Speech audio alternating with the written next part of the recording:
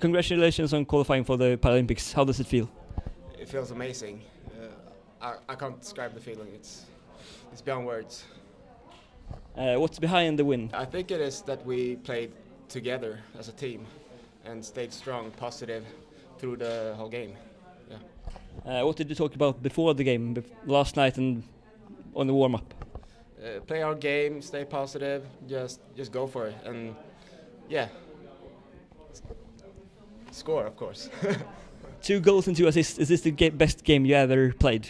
It's the best game this tournament. It is. So you played better earlier?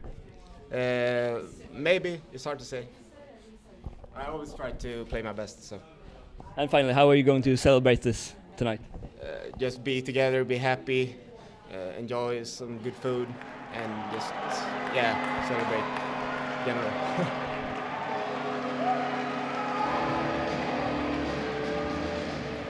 Your thoughts after the game? Yeah, we try our best. I think we play a very, very good 2 periods, and yeah, the guys I can make just compliment what they're doing here, and sorry for them, we have no luck. Yeah, then Swedish team win. What does this defeat mean to the team?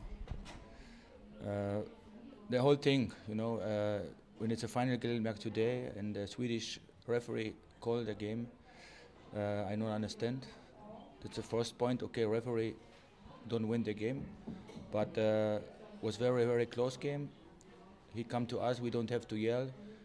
Swedish team was yelling, he called a penalty, was an important penalty, and yeah, should happen.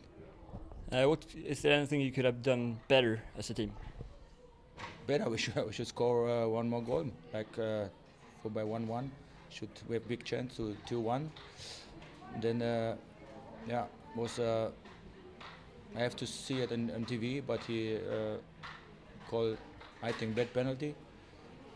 Power play for Sweden, they score, so yeah, that's happened. If you were to sum up the whole week, what would you say?